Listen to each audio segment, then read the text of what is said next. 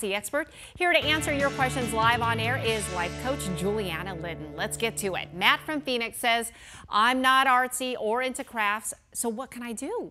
And a lot of people are not. I know, I'm not either. Yeah. And so we talked a little bit about this in the earlier segment, and I say create an experience. And really what I mean by that is it can be a variety of things. It doesn't have to be that day, but you can fill out, a letter and explain to them, I bought us, tickets to go to this concert, and then we're going to have this experience, or it can all be a surprise. Oh, I love so it's just something that you craft, and it's really unique to them. And it speaks to them. It does. Because you know them so well and you want them to be happy. Exactly. Right? Okay, Donna from Cave Creek says, I have two questions. Okay, first up, what are good, meaningful gifts for kids, and what kinds of gifts can kids give that are meaningful? This is a good one.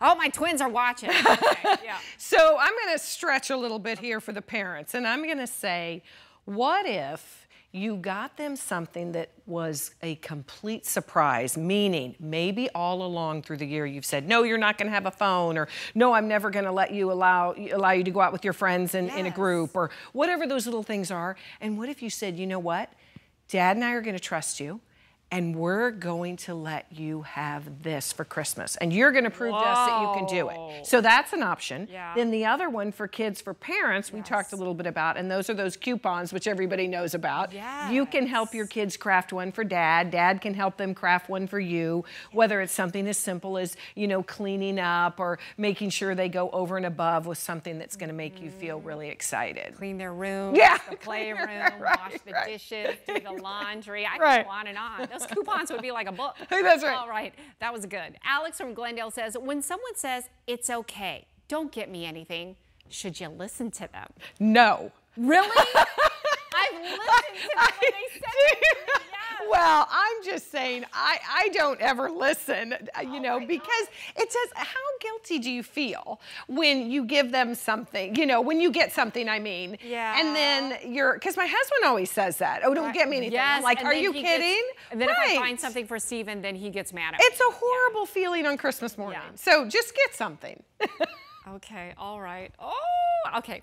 Kelly from Glendale says, to me, the gift of time can be more valuable than any store-bought gift, but I'm out of ideas. What are some things I can do with my grandparents, siblings, or parents that are special and will make forever memories? That's such a good one. Yeah. We talked a little bit about where I said take a load off, and what I meant by that is another way to add to this is to have like each child in the family, say you're doing something for grandparents, or it can be for any siblings, that each one can plan something. So maybe you have 5 days of little fun events, like, oh, you're gonna take dinner over to him tonight. Okay, great. Oh, I'm gonna take grandma to a movie. Oh, you're gonna, and so it's just this really fun exchange where everybody's working together, but they also get to see everyone. So you could do it for anybody in the family. And I love the extending the time. I always love that. It's like a birthday when you celebrate for a week. It's like the birthday long month.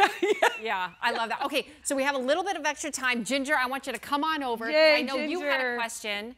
All right, come on over. I always have questions. And I love the advice because, you're almost a sounding board. But what happens when you're in the situation where you're given a gift and you didn't have one prepared to give that person? We've all been there. Right. All been there. All been there. So my recommendation is be gracious, because all of a sudden the guilt starts to rise and you're going, oh my gosh, what am I going to do? I don't have a gift.